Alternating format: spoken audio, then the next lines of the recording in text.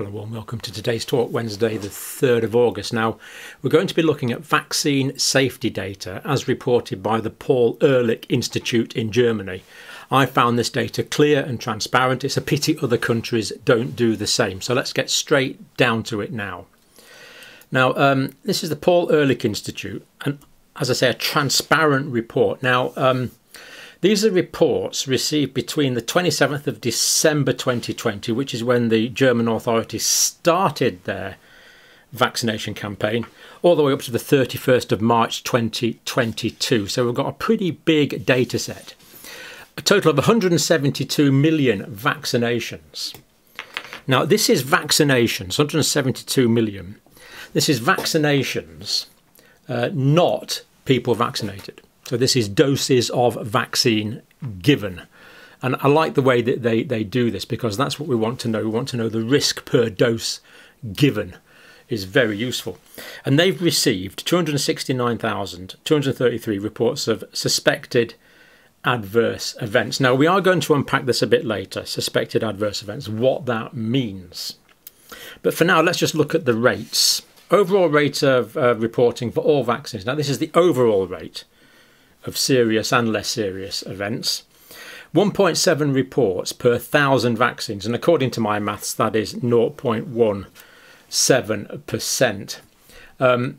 Higher than I suspected it might be, but that's the data from Germany.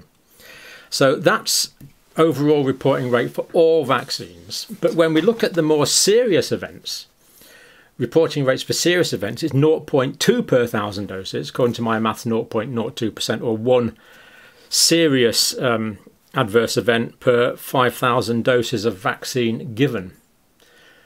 Now, given that we are in Omicron times now, and for the vast majority of people, not all, but for the vast majority of people, this is a much less serious infection, the risk-benefit analysis has changed. And I really feel it's time for the risk-benefit analysis to be taken fully into account before we carry on with further interventions. We need to know the risk-benefit analysis, and the Paul-Ehrlich Institute is very aware of this, and we'll point that out in a minute. Now, let's just look at the side effects that have been reported here. Now, these are per 100,000 vaccine doses. So pulmonary embolism, clearly quite serious, a clot in the lungs. Then erythema is redness, pain, palpitations, aware of the heartbeat, hypoesthesia, lack of feeling, itching, myocarditis. All of them are there. I'm not going to go through them all in detail, but they're all detailed. Then coming on to the more common ones, again we see vomiting, cardiac arrhythmias, pain in extremities, difficulty breathing, rash, malaise. You can look through these, they're all there. So they're the actual headache, of course, very common, fatigue, very common, pain at the injection site, obviously. These are the more common ones. So they're the actual adverse events per 100,000 doses of vaccine. So that's quite I think that's quite useful to know what the particular events are. Now, just before we go on, I will show you the site that this comes from, so you know this is directly from the Paul-Ehrlich Institute. This is the site here. It does have the safety padlock at the top of the site. You can go onto it.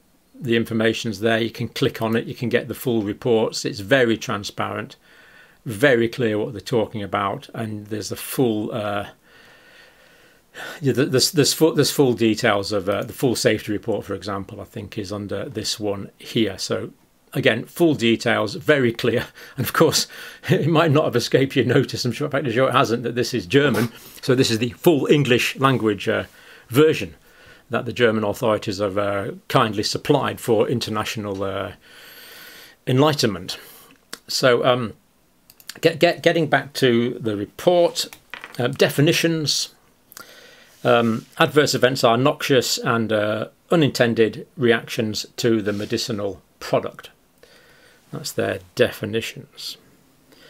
The vaccines that we used, 73% Pfizer, 17% Moderna, 7.4% AstraZeneca, 2.1% Janssen, and 0.1% Novavax.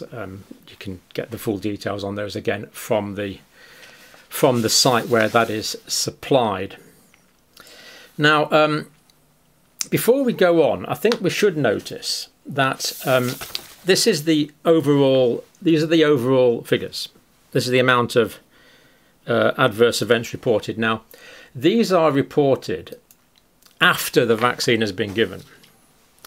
So you could say that these are simply temporal correlations. Vaccine given, adverse event reported. It does not demonstrate causality. So the real number of adverse events could be less than this. But there again, we can assume that not all adverse events were reported or recognised as such. So that number could actually, that would tend to increase that number. Or vaccine adverse effects might be delayed for a period of time outside the time frame and have not yet manifest. So that could be higher than that number. So this is the number that's actually reported. Temporal correlations may actually be lower than that. The fact some people are going to have these adverse events after the vaccine, which would tend to lower that number. But as we say, lack of reporting could actually increase that number. But that's the data that we have. And we've looked at the particular effects. Now, further things to notice from this report. Reporting rate after the booster of Pfizer and Moderna was lower than after the primary immunisation. So it seems that with Pfizer and Moderna, the primary immunisation was associated with a higher rate of these adverse reactions. I'm just looking for the precise term. Yeah, adverse events is what we call them. I don't want to get this wrong. These are described as adverse events. Serious adverse events and overall reporting rates for all vaccines. So, Paul Ehrlich Institute will closely monitor, continue to investigate cases of myocarditis, pericarditis, of course, thrombosis, which is the blood clots, immunologically mediated adverse events, such as immune thrombocytopenia, where there's not enough platelets in the blood, can lead to bleeding complications. And can actually, as the platelets are used up, can actually lead to clotting complications as well. It can lead to both. Occurring after administrations of approved vaccines. So we see the temporal correlation, not necessarily caused by the vaccine, but of course not all vaccine adverse events necessarily identified. Full detailed report there. Now this is the full detailed report here. That is the link for it. It's very, very, very readable. Given that this is written, this is the English language version, it's much easier to understand than certain other authorities might present their data. Personally, I find it a lot easier to read than CDC information, for example. That's just me. Maybe I have difficulty with the American modality of expression. But I did find this particularly easy to understand. Other things to notice. German Paul Ehrlich Institute Authority, responsible for monitoring and safety of vaccines and biomedicines, good. Institute's Division of Pharmacovigilance collects and reviews reports on adverse drugs effects. So this is the Paul Ehrlich Institute of Pharmacovigilance. This is post-trial data collecting, and of course this is good. I mean, most countries collect this, but the Germans present it very, very clearly or clearly in a way that I'm able to understand anyway.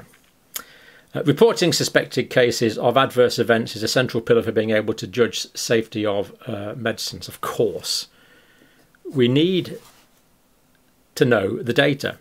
New signals, anything cropping up, can be detected in a timely manner, early, hopefully. And the risk-benefit profile of vaccines can be continuously monitored. This is what we need to look at.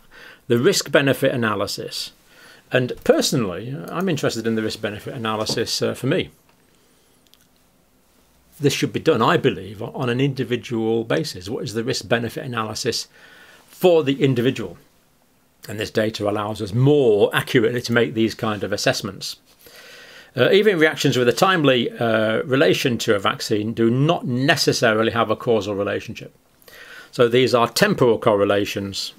Therefore, it may represent over-reporting, but as we said, not all adverse events may be reported. Safety reports. Open communication of risk includes potential ones, is a prerequisite for high acceptance rates of vaccine amongst the population. We have to have trust. The benefits of the COVID-19 vaccination for the health of individuals and the population, as well as their effect in combating the pandemic essentially depends on confidence in the vaccine is essential to get the benefits of the vaccine. So we have to have confidence, and we can only have confidence when we have transparent data. Paul Ehrlich Institute publishes continuously all suspected cases reported in Germany. Excellent. This is an ongoing basis. This is a summary report. And adverse events of vaccination and complications in a temporal relationship with the COVID-19 vaccine. And of course, it's up to hopefully the further aspects of pharmacovigilance that clinicians can evaluate the probability that any adverse events is actually caused by the vaccine, or it's a temporal correlation, that they can hopefully be in a position in a specific case-by-case basis to evaluate causality. Reporting suspected cases of adverse events, healthcare providers, of course, marketing authorization holder, and persons vaccinated or their relatives. So there we go. That's the report. This is the bottom line, which is really the top line, is the overall numbers. And just to close and summarise, that's what they are there. 172 million vaccines, 296,000 reports of suspected adverse events, 0.17% of overall adverse events, and for the more serious adverse events, it was 0.02%, 1 per 5,000 doses of vaccine. So, come on, other countries, let's have similar transparency in reporting, so even someone like me can understand it. That would be great. Thank you, and thank you for watching.